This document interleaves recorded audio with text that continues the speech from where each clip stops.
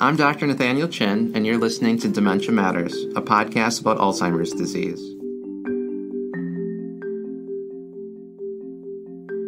Dementia Matters is a production of the Wisconsin Alzheimer's Disease Research Center. Our goal is to educate listeners on the latest news in Alzheimer's disease research and caregiver strategies. Thanks for joining us. Welcome back to Dementia Matters. I'm excited for today's episode with Dr. Jason Karlawish. This episode is one in a short series we'll be doing discussing the problem of Alzheimer's disease.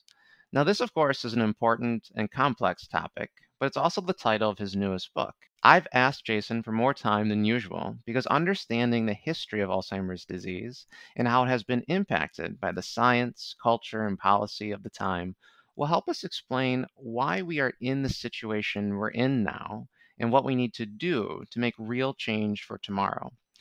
Dr. Karlawish is clearly a writer, given he's written this book, as well as other essays in the popular press, but I know him as a physician-scientist. More importantly, a geriatrician studying bioethics within Alzheimer's disease and seeing patients and families in clinic directly affected by it.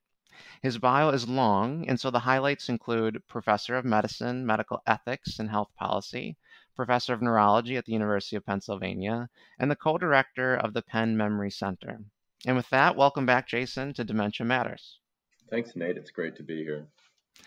Now, as a clinician and researcher, you see many dimensions in the field of Alzheimer's disease, yet your book is not about the popular and catchy topic of brain health.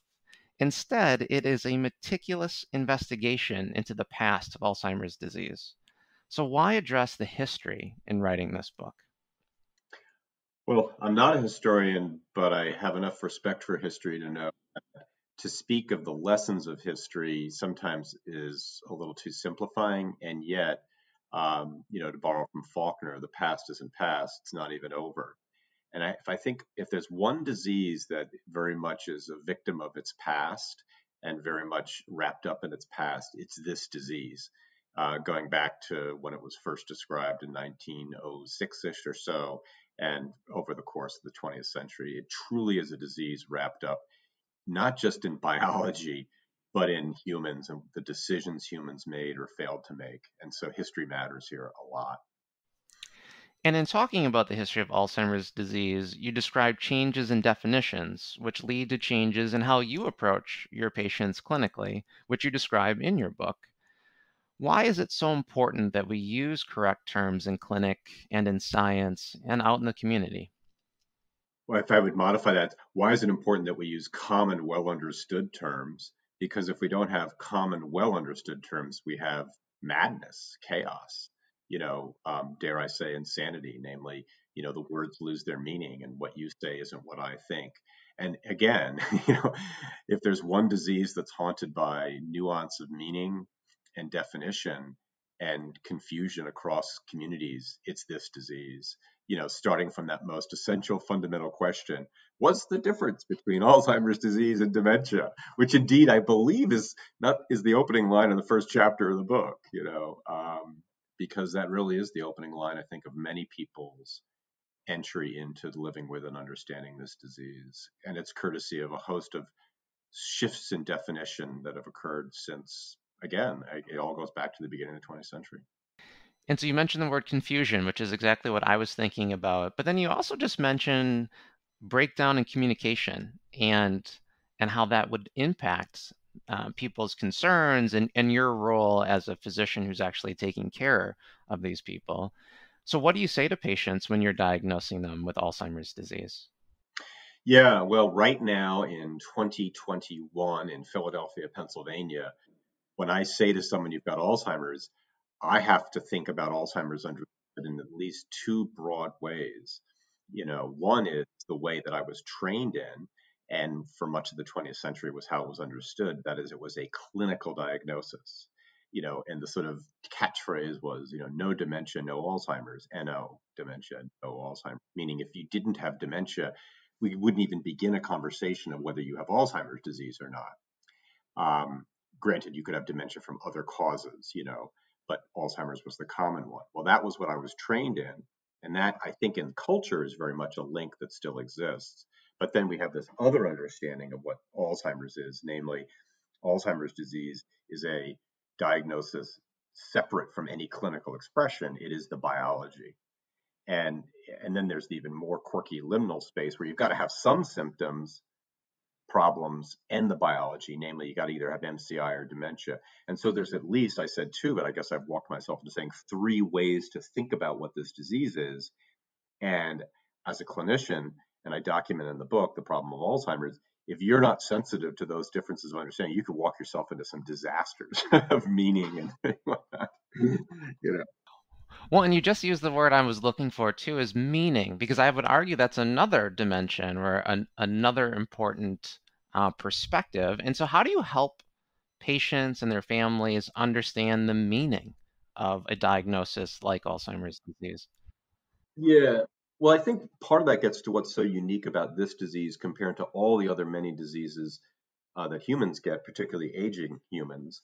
Namely, it's not just that this is a disease of the brain, but this seems to be a disease that's uniquely a disease of a very cherished value, dare I say, namely the value of our autonomy, which is a fairly modern value. That is to say, if you do a search on the concept of autonomy, it's been around for centuries, but it really only became into prominence as a value that all adults should have respected in the 20th century. In fact, not until the latter half of the 20th century, and even now, I think we still struggle with, what do we owe each other to respect our autonomy? Anyway, I explore that in the first part of the book, and I simply make this point, I think, across the book, which is this disease early on gets at someone's ability to exercise their self-determination, to live the way they want to live, whether that's right or wrong, good or bad. It gets in the way of that, and that you have to think about that from the moment you start talking about Alzheimer's and put that label out there, because it is a label that certainly begins to change someone's identity and their sense of self-determination and their positioning with respect to how other people treat them. Sort of the ugly side of it, of course, is this idea is the stigmas that surround Alzheimer's, and I go into that right away from the first chapter on, the stigmas that surround the disease. And you go into that through case examples and in talking about some of your experiences, both good and bad, as you are evaluating patients. Are any that stick out for our audience that you wanted to share? Well, in the book, I talk about Mrs. Phillip and her daughter who came in. The daughter saying, "I want to see if my mother has quote something neurological," which is that was the most fascinating chief complaint I've ever heard. And indeed, she did have something neurological. She had Alzheimer's, but she didn't have dementia. She had mild cognitive impairment. And so she became this interesting study in that liminal space of Alzheimer's with a little bit of symptoms, MCI. But then I was able to do both volumetric MRI and amyloid imaging to basically say, you've got Alzheimer's disease. And it was a disaster. I mean, they came back and, they were devastated by the diagnosis. All the stigmas of dementia were cascading into their lives. My mother's going to become a zombie. The patient didn't want to see me. She was full of stereotyped threats, etc. So that was a very vivid clinical example. It showed me how lethal words are and how carefully they have to be deployed. Certainly, it's not a common example in my experience, but it's one we must think about. And then I highlight some others like, Walter Annenberg, Ronald Reagan's ambassador, who basically said, I don't want to see him anymore, him being Reagan, because he's demented and I don't want to be around him, which meant, of course, he stayed away from Nancy, which is a little weird, you know, distancing from both the patient and caregiver. And to me, the most fascinating is the Lou Ruvo story, which I document, namely how, given their millions from running the liquor business of Las Vegas, he went and built an institute to pursue in the honor of his father who died of Alzheimer's, and designed it in ways to avoid patients seeing other patients because of the stigmas that he felt were so profound. I thought it was like the stigma of Alzheimer's disease reified into an architectural design. I mean, you couldn't ask for more. As a writer, it's like, you can't get good material like that so often. So, in the first two parts of your book, you address this changing meaning of Alzheimer's, the factors that lead to some of those changes. Now, one would think, though, you'd be writing about this slow but gradual progress in the science, which you do cover, but you also uncover this social context and the culture and the politics that is equally, if not more, fascinating in the history. So, could you start for our audience with the evolution in science and where you think that first breakthrough came? Well, I think in the peri-modern era, the first breakthrough was the work that a very small cadre of very collegial, collaborative largely German, national German speaking psychiatrists with neuropathology uh, did. And Alois Alzheimer's was, of course, one of them, but he was not the only one. And in fact, I would argue probably the one that was really moving the field along was Oscar Fischer. And, I was raised with the belief that Alzheimer's described Alzheimer's disease as early onset dementia, and senility was senility and it wasn't Alzheimer's. He actually didn't think that. And you can tell in his writings that he was doubting that. Anyway, that was a very pivotal moment when a very unique group of people did some very pivotal work. But we'll talk more, I think, later about how that got essentially just forgotten. And the story of why is just spectacular. The second pivotal moment in the history, and I truly think it is the pivotal moment, was the work by Bill Klunk and Chet Mattis that discovered amyloid imaging. Um, because what they did was they transformed this disease. They began the transformation from a clinical diagnosis into a biological diagnosis with their discovery of Pittsburgh compound B, the first agent to image amyloid, which never became commercially available. I think the other event was the work of the group at the Mayo Clinic, who essentially began to create that wedge that unlimbered dementia from Alzheimer's, with their discovery of mild cognitive impairment, which was an equally fascinating story of a bunch of very well-meaning, charming Midwesterners who sort of discovered it. Oh, I like that compliment, being stationed here in Madison, Wisconsin. And actually, that's my next question for you, is that you do spend a good amount of time in your book discussing that term, which is new in the dementia cognitive impairment vernacular, and it's called mild cognitive impairment, or more commonly, I would think, MCI. So memory clinicians, neurologists, and definitely patients nowadays know that this is a very important term and syndrome. So can you tell us from your research what you uncovered about its origins? Yeah, well, I mean, everyone loves this book, and all the other books are like everyone else's children, not as good. But I will, so with that preface, one of the things I did was quickly look, as I put this book together, was I kind of flipped through how other books handled MCI. And I was astounded actually that as prevalent as MCI is, depending on how you define it, there was very little attention paid in most books that wanted to talk about Alzheimer's, about what is MCI, where did it come from. So anyway, so I said, all right, I need to get this history down. And it's fascinating. The history of MCI, I mean, you can take it back to a specific town, a city in a specific state, and a very specific group of people. Namely, it takes you back to the late 80s, early 90s in Rochester, Minnesota, at the Mayo Clinic, where a very successful, very prominent neuroepidemiologist named Len Curlin landed a grant to understand the epidemiology of Alzheimer's disease using the rich resources that were unique in America, courtesy of the Mayo Clinic's medical record and population-based medical record. And Len Curlin, then senior in his career, got this grant to understand the epidemiology, the demography, even if you will, of Alzheimer's disease. Mind you, this was back in the era when you had to have dementia to have Alzheimer's.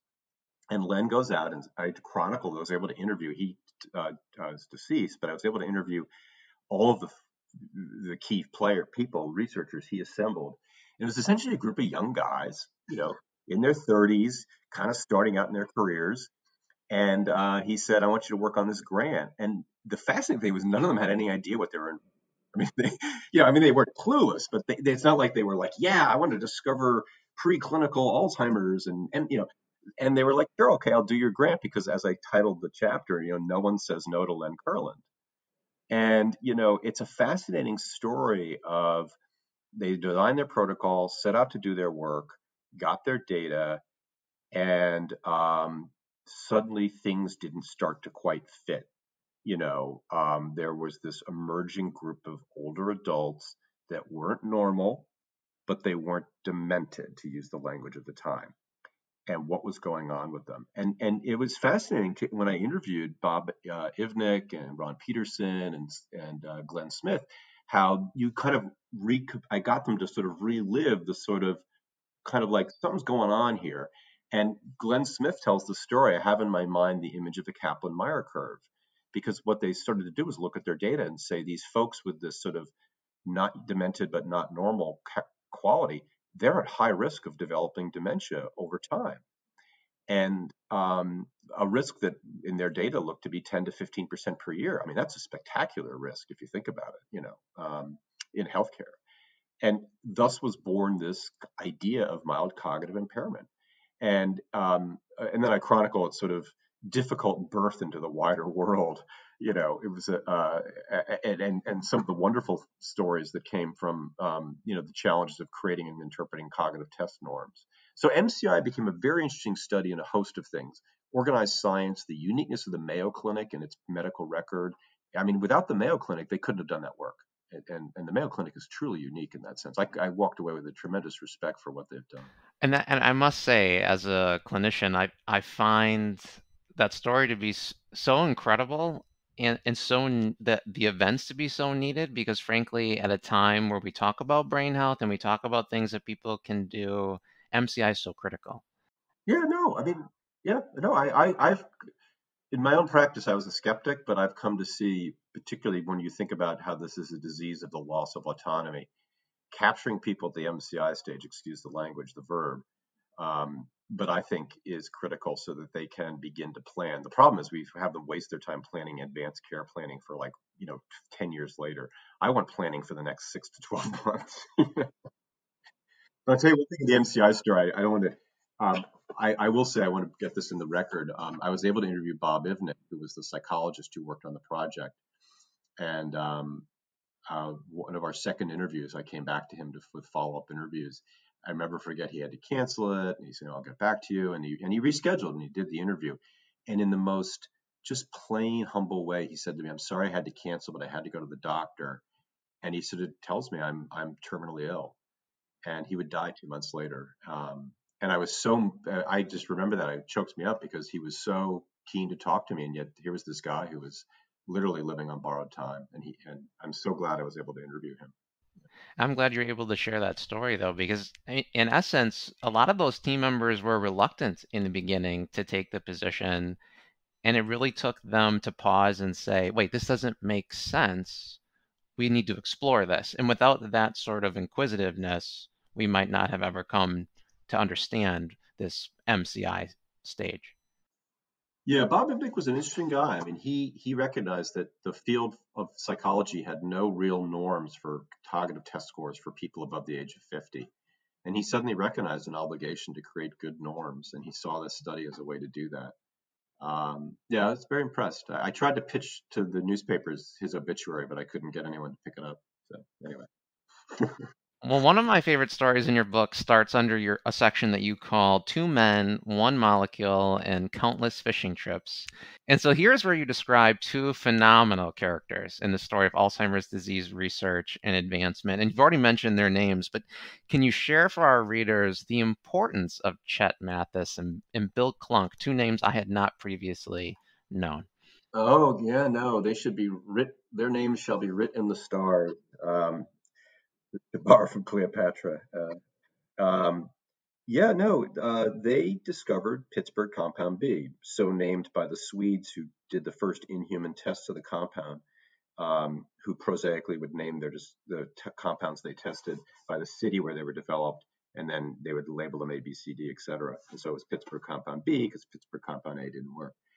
Anyway, I chronicle the story. Actually, the overall chapter title is The Olympics of Pharmacokinetics or Pharmacodynamics, The Olympics of Pharmacodynamics, a phrase that came from Bill Klunk, who was a psychiatrist who was trying to explain how difficult this science was.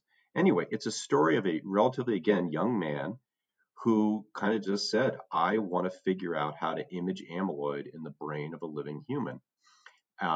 Where this had never been done before, and Chet Mattis, who was a bit more senior, successful neuroimaging researcher who used PET tracing imaging to understand serotonin metabolism in the brain.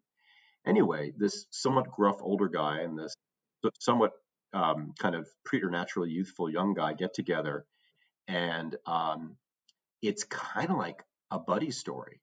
They start out a little like whatever, and all of a sudden quickly get into this conversation. I recount the conversation because each one sort of remembered it like, you can't get Congo red into the brain because it's a charged molecule.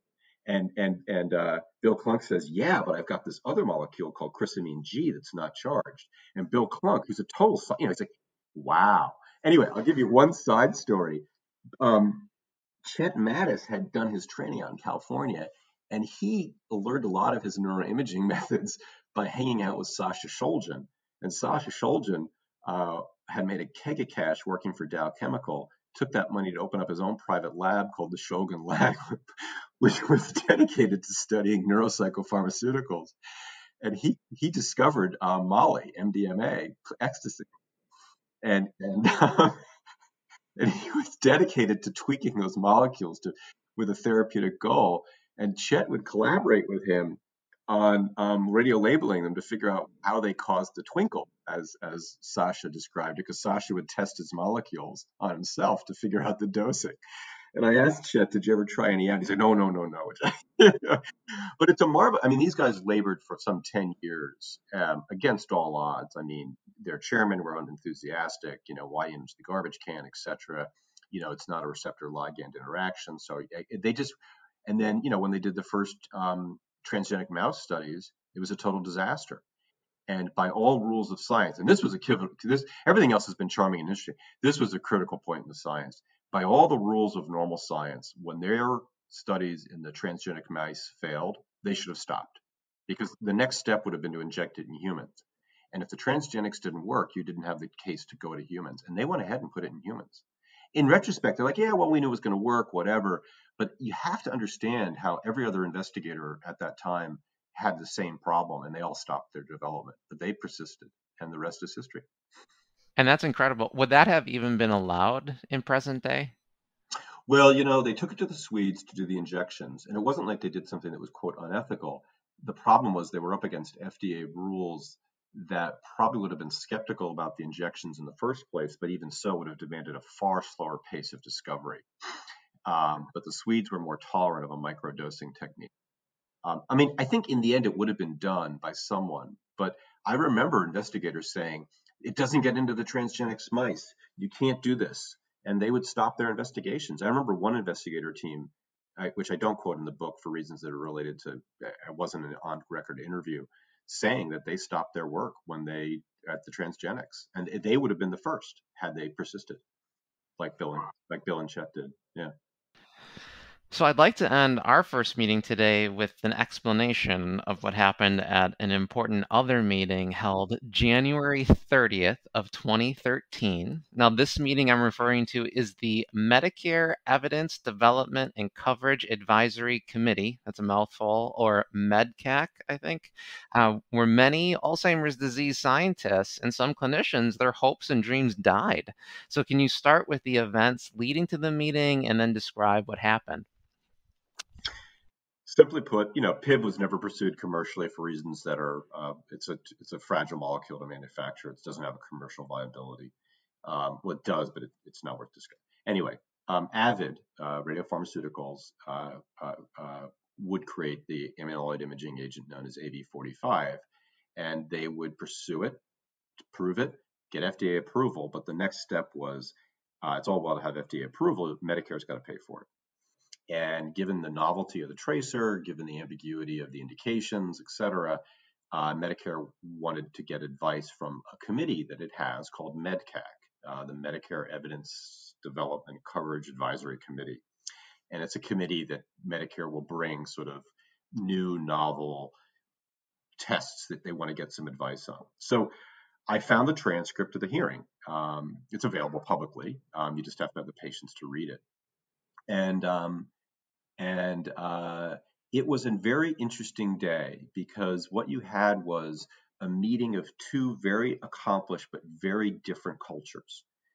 The MedCat group was largely made up of people who were experts in health services research, health evaluations, many of them coming out of areas like cardiovascular disease, particularly the chair of the committee who did a lot of work in cardiovascular biomarkers, Rita Redberg, Dr. Redberg.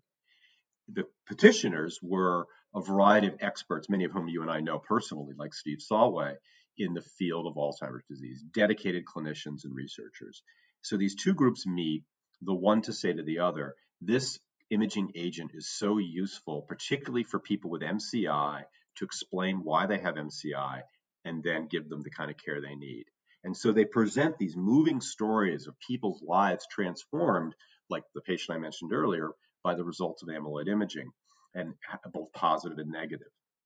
And they just cannot convince this committee of it. And there's a moment that I recount that sort of popped out on the transcript when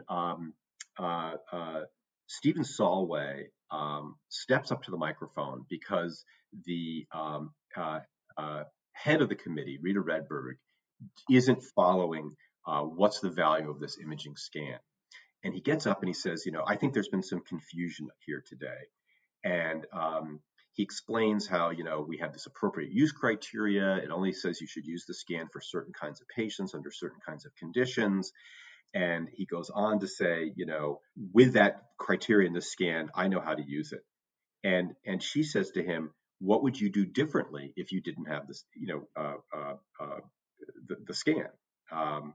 And he goes on to say that the positive scan will allow him to explain MCIs due to Alzheimer's. You would mobilize the family, etc.